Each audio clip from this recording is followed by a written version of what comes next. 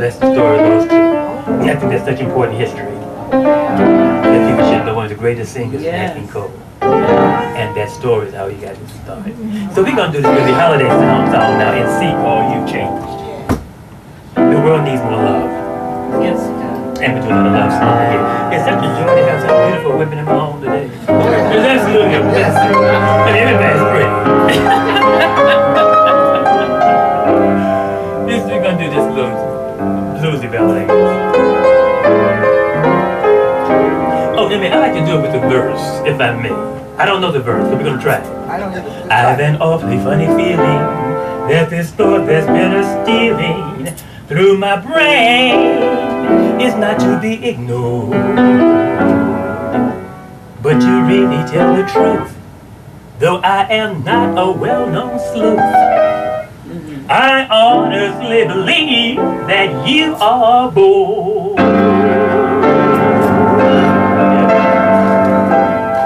You've changed. Yes. That sparkle in your eye is gone. Your smile is just a careless yawn. You're breaking my heart. You've changed. Yes. You've changed. Your kisses now are so blasé. You're bored with me in every way. I can't understand. You change. You've forgotten the words I love you. Each memory that we shared, you ignore every star above you. I can't realize you ever cared. You changed. You're not the angel I once knew. No need to tell me that we're through. It's all over now. You changed.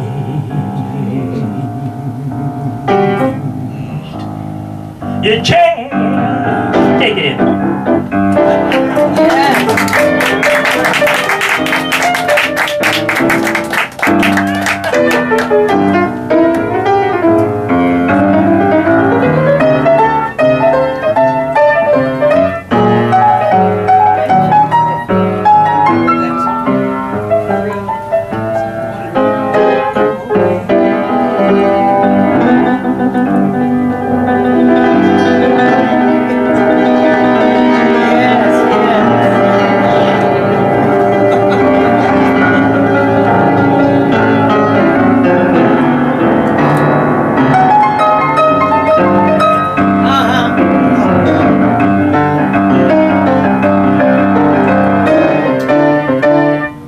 You forgot the words I love you. Each memory that you shared, you ignore every star above me. I can't realize you ever cared. You've changed. You're not the angel I once knew. No need to tell JaRon we're through. It's all over now. It's finished. Go home, pack your bag, leave my key, and get the hell out of my home. It's all over now. Oh my dear God, baby, you changed.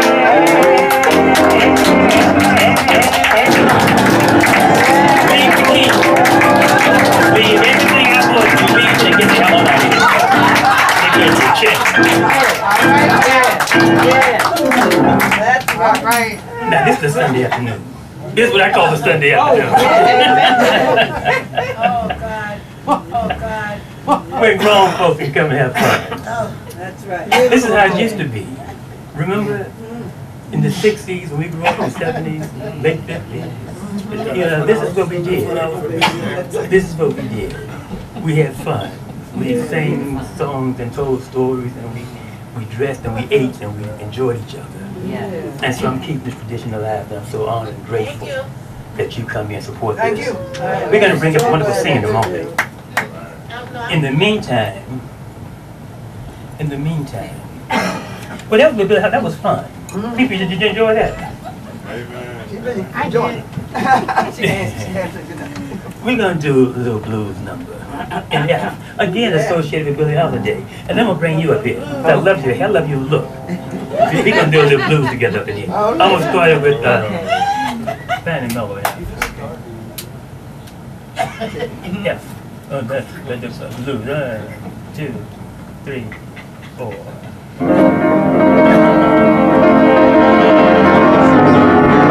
Would enjoy working in again.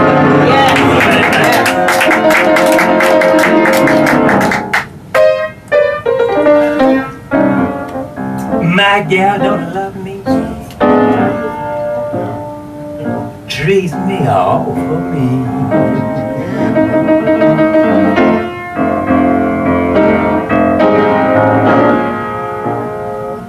My gal don't love me,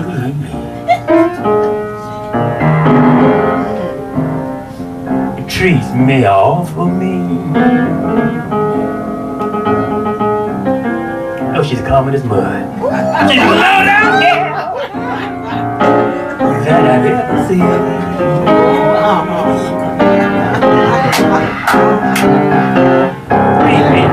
She wears short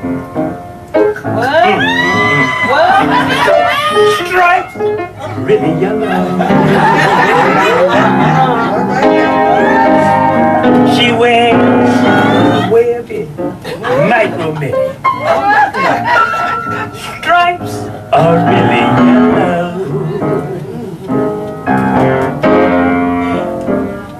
Oh, when she starts to love me. Oh, she's so fine and mellow. Let me take one.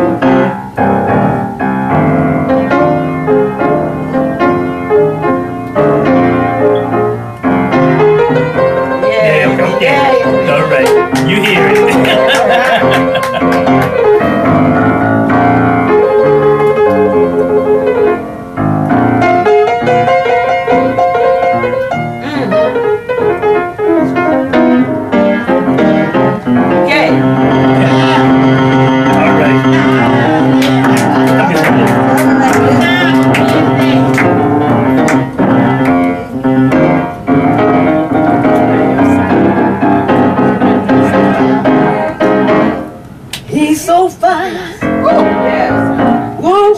So fine and mellow,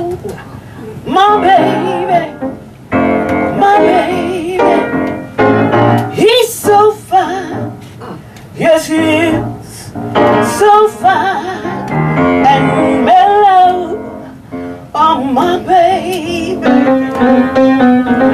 one of the most handsome men I've ever seen, so fine and mellow.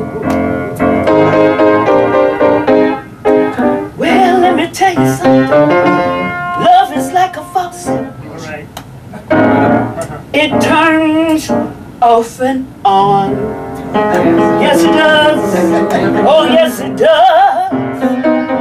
I tell you, love is like a faucet, baby. It turns off and on. Oh yeah. Now sometimes you think it's on. It has turned off and gone. Oh yeah. Treat me right, woman. And I might stay home every day. Might. Don't get it twisted. If you treat me right, woman, I'm the boo-boo day. If you treat me right, I might stay home every day.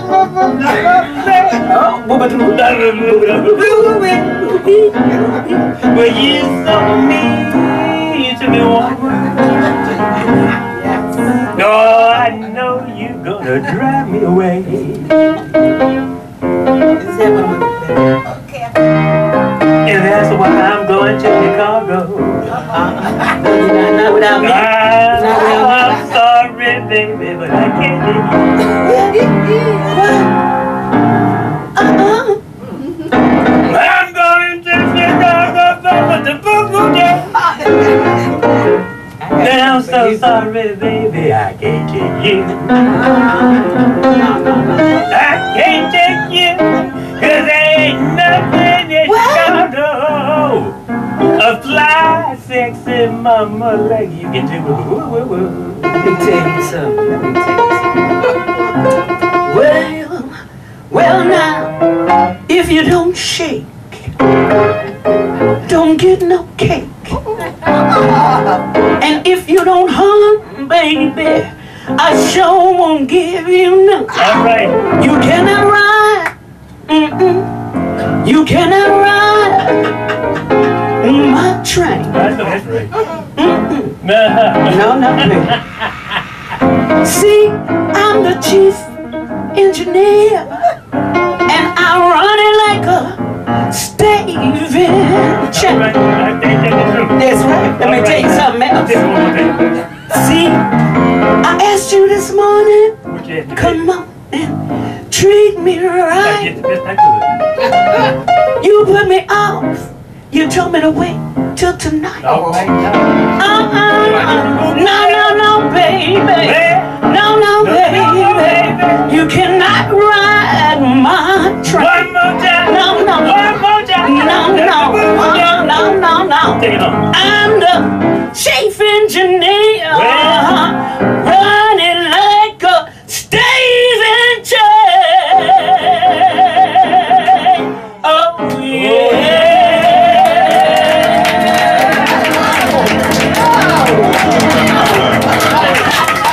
Yes. Michelle LaShow. Michelle LaShow. We just met today. I didn't know her until today. Until she came to the parlor. So you never know who's going to stop into the parlor. Isn't it wonderful? Wonderful. Yes. This is, many of you knew, Birthday, baby. many of you know her. Oh, yeah. Many of you know who played here before. His name is Rudy Wangozi. Rudy is a magnificent pianist. And I'm so grateful that he was here working with me for a while. Oh, he's an African, I still believe. No, he just got back. He got back. Just got back. Well, she's a friend of Rudy's, and Rudy's asked her to come today. And so I'm happy. Thank you, Rudy. You set up the jewel. This is going on. I just found this song I want to do, but I don't remember all the words. It's a beautiful song. Emme and I used to do this song. We toured in Japan together. And it was a big hit at the club in Japan. We worked at a wonderful mafia club. It was called a mafia club. Let me shut up. But it was a private club. Yeah. Extremely private. I don't think they had a name on the door. And you would see limousines parked. And you would see Japanese businessmen in the most expensive black suits I've seen. With young girls who weren't their, young ladies who weren't their wives. And they would eat at this place where we, where we sang, and I sang and we did our show. And this song, the Japanese love this song. So we're gonna do this song. I don't know the words. I don't remember the words. In B flat. This was a big hit by Patti Page. Patti Page, big hit by Patti Page. Really big hit.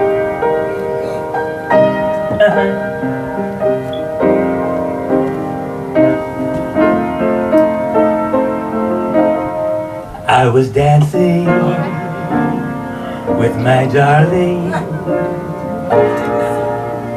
Oh, yeah. to the Tennessee walls with an old friend I happened to see.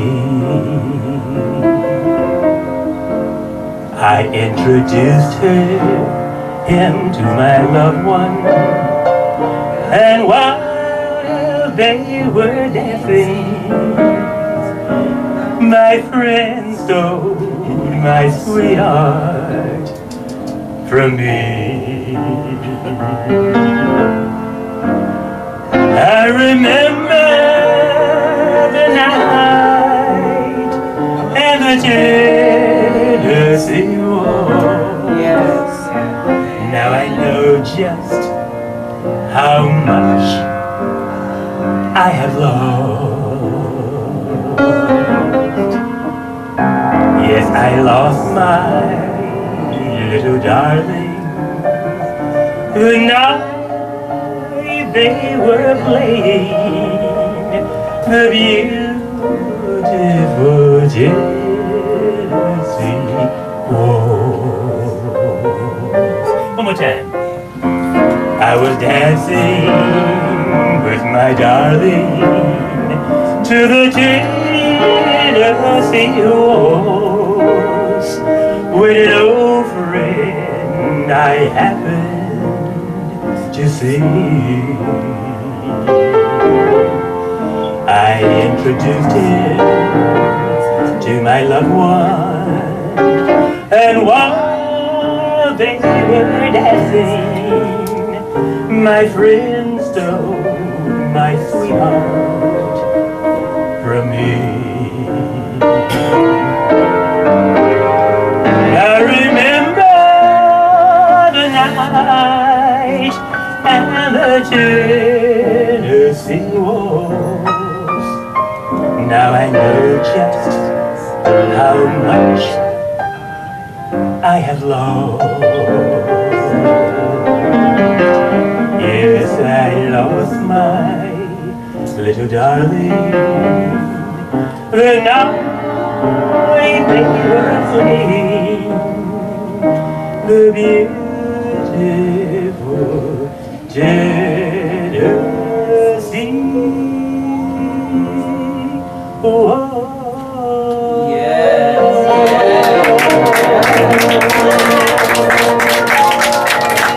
That's my first piano performance. That was fun. Isn't that a nice song? Yes. It's a very pretty song. It is. And we did it in Japan, often over there. And the Japanese, they loved our show. We had a magnificent grand piano. Wasn't it a magnificent piano? Yes, it Wonderful was. instrument. Yes, And you know, the Japanese had the Should great take note. sound, had the great sound system. And sometimes it would only be 8 people, 10 people in the whole room. It was an intimate place. Yeah. And those 10 people would spend, you know, $1,000, $10,000 each. Okay. Yes. That's the kind of place it was. Yes. And they had big, I'm sorry? Oh yeah, I tell that story, thank you. She just reminded me of a story. Maybe it was unintentional, but it's a great story. So I must tell it. Oh, was it? Okay. She said it was intentional, and it was, because I forgot. But we were in Japan, please. Oh, okay. We were in Japan, and one night that we just done our last. We had one more song to do, so we're doing this last song, and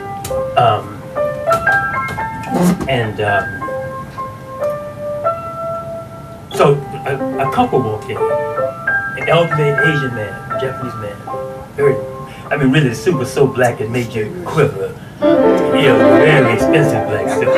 Truly, it was just immaculate.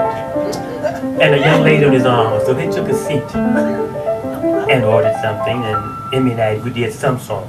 Well, I know we did. And they asked the owner, Maury, to come and ask Emme and I to do another song. And they gave us $500 to do this song. Now they didn't know, you know, we did Fly Me to the Moon.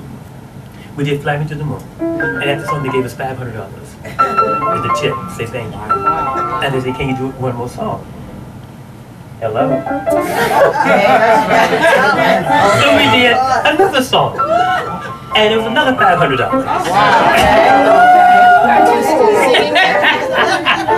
So that's the kind of place it was. That's the kind of place it was.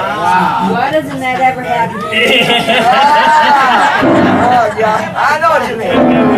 It was, and he, but it was fun. That was a great experience. Great experience. And I got to perform for the expo, the Asian Expo. That's in right. 2005. That was important. I think it was, yeah. And because, well, see, I'm working on a one-man show. I'm working on a one-man show about my life called Tainted. Most fascinating story. From the time I was born in 1953 until 2019 and beyond.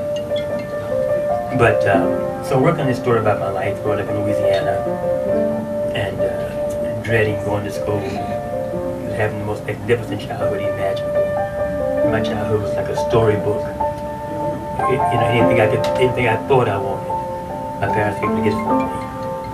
Particularly love and respect, honor. And so I had a wonderful childhood, but after high school, well, they graduated me from high school, not because I passed. I didn't pass. And no, I didn't. I flunked, actually. But in my senior year, I had a Mustang convertible, blue. So brand new off the storeroom floor. So it was, sex, drugs, and rock and roll. My senior year, I never went to class. All I did was sold drugs and had fun. I really did. But they wanted to get rid of me. Colleen would say this. This is my cousin. What's your name again, darling? Julie. Julie is here, my cousin in Baton Rouge, Colleen. And Julie worked together a while. So all these stories I'm telling you, my cousin can back up. In fact, everything, my life is open book since I was 5. But, and it's documented. But, so, I didn't, I just had fun in high school. But they wanted to get rid of me. So because of my family, they just pushed me through. Get him out of here, let him go, just let him go.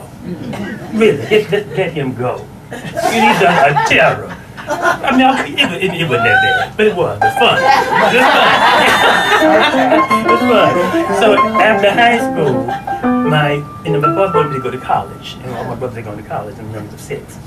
I said, Daddy, I said, I enrolled in college. I enrolled my freshman year. I didn't have one book. I didn't attend one class.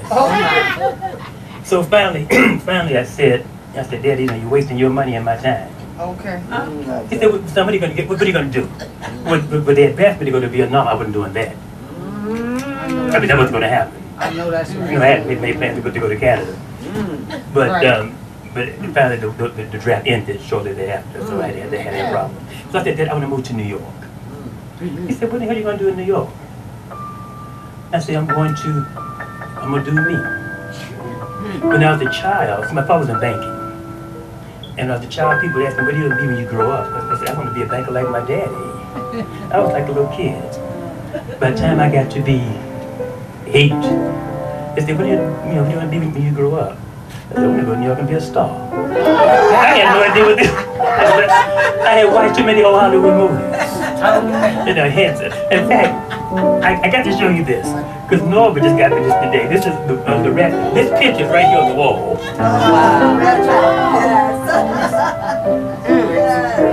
That's the picture. So these guys were my idols. They were my idols, and they all wore ascots and diamonds, and they wanted to, that's the life I wanted.